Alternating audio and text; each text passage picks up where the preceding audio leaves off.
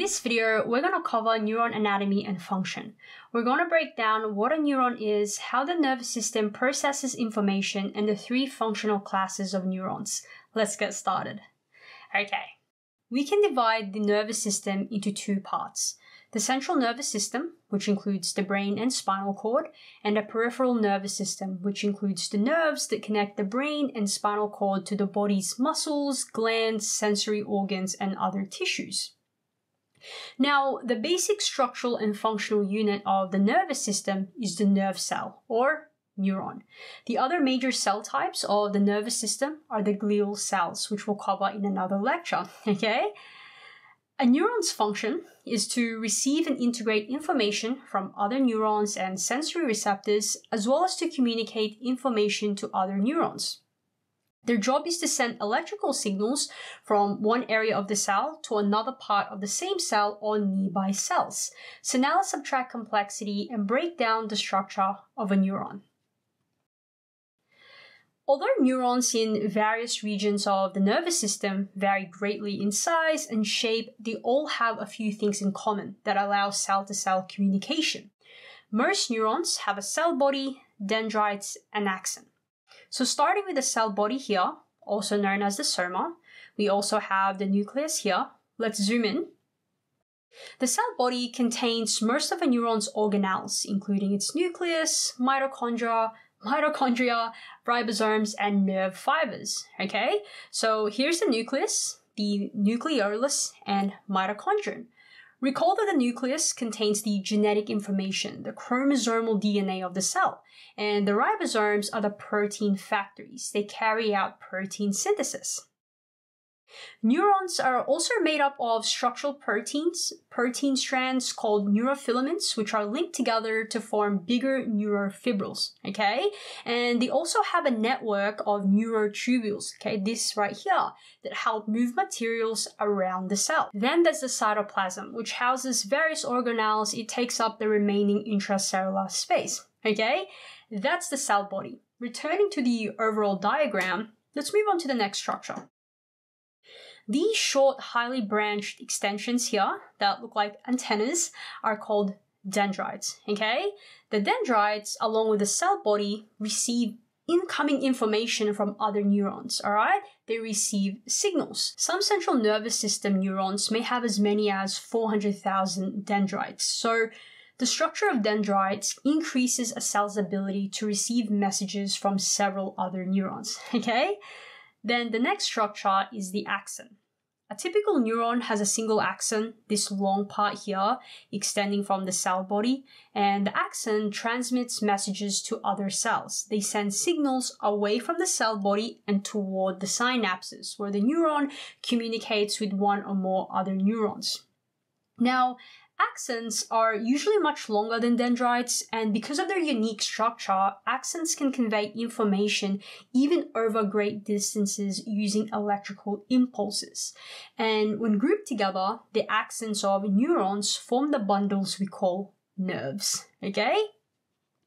Axons vary in length and may also have several branches called collaterals, allowing information to be sent simultaneously to several different areas. So let's add a branch here, and this right here is an axon collateral, okay?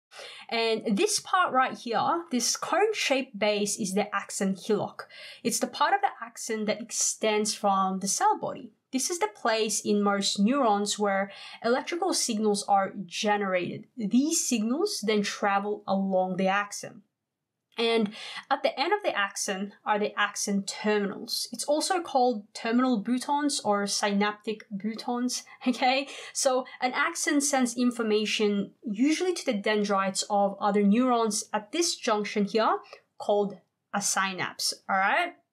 So let's show this. Let's add another neuron here and let's zoom into the synapse and see what's going on there. Absolutely gorgeous.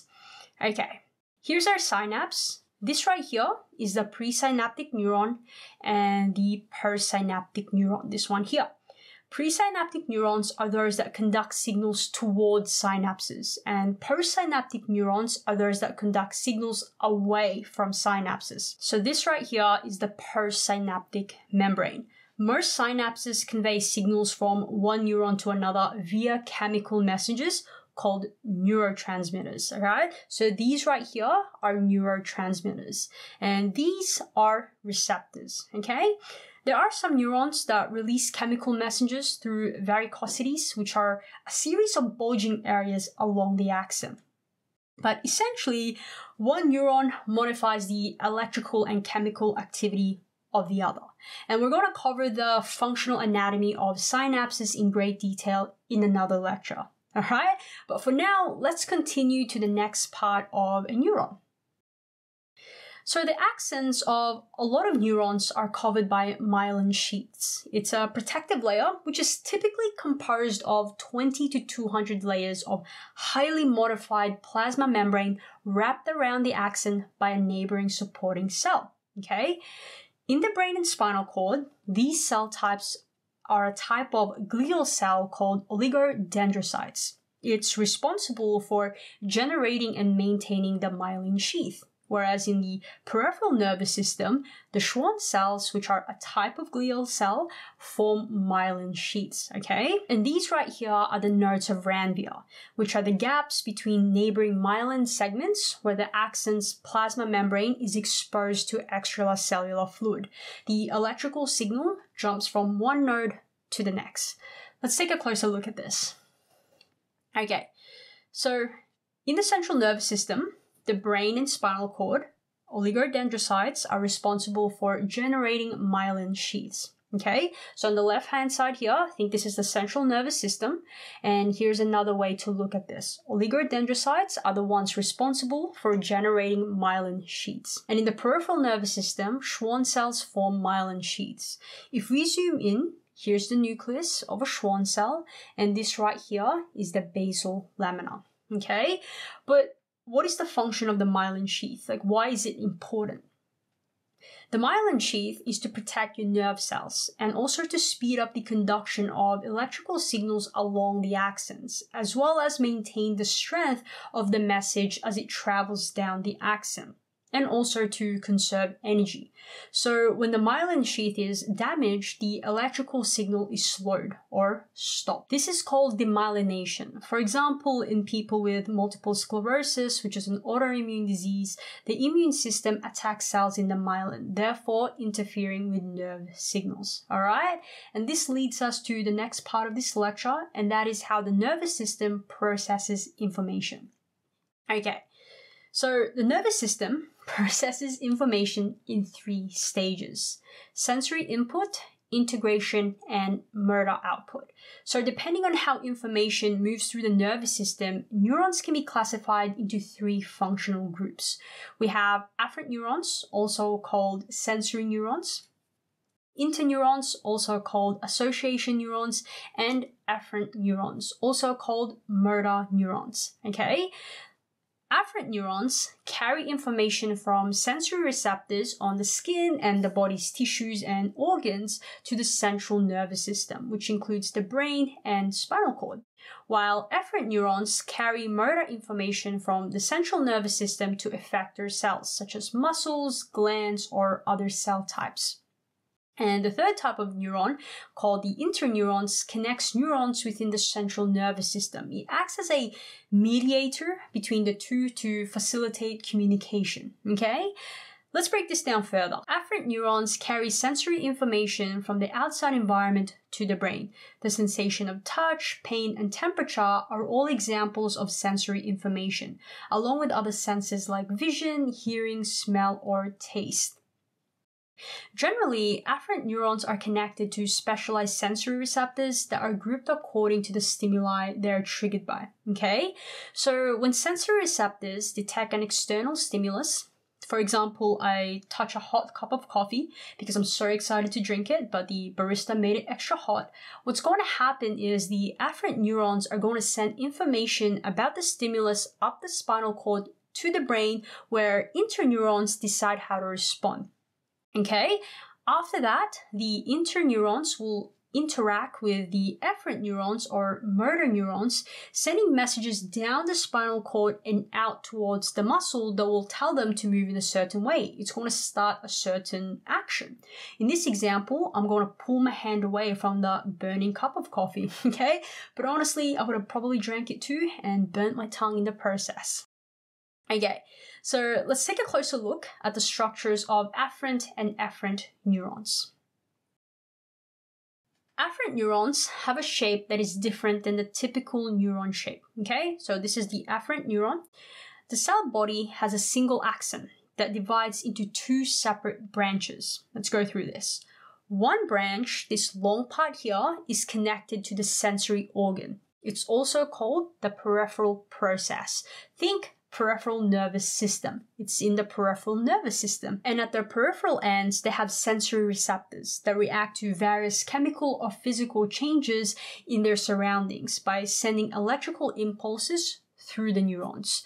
So electrical impulses are going to travel towards the central nervous system. Okay, and this leads us to the other branch called the central process, which enters the central nervous system. Central process equals central nervous system. Okay, and it's going to form junctions with other neurons. It's going to carry sensory information to the spinal cord via the dorsal root. Okay, they enter the spinal cord through the dorsal root. Those are the afferent neurons. They carry information to the brain. And then we have the efferent neurons or motor neurons, which are in charge of sending information from the brain to the peripheral nervous system. These are the neurons that tell your body, instruct your body to carry out a task, like removing my hand from the hot cup of coffee or sticking my tongue out because it's burning. Okay, we're going to break down the peripheral nervous system further in another lecture. Now, efferent neurons have the same shape as a typical neuron structure. Generally, their cell bodies and dendrites are within the central nervous system, and a small part of the axon is in the central nervous system. The axons then extend to the periphery. They leave the spinal cord through the ventral root. Recall that the efferent pathways carry signals away from the central nervous system. All right? Okay, so that's the structure of afferent and efferent neurons. Now, let's go back to the cell body and go through how the cell body is arranged in relation to the dendrites and axons, because there are three main types. There's multipolar, bipolar, and unipolar. The majority of neurons are multipolar. They typically have an axon, okay, and several dendrites that extend from the cell body. And bipolar neurons have a centrally located cell body from which a single dendrite and axon arise.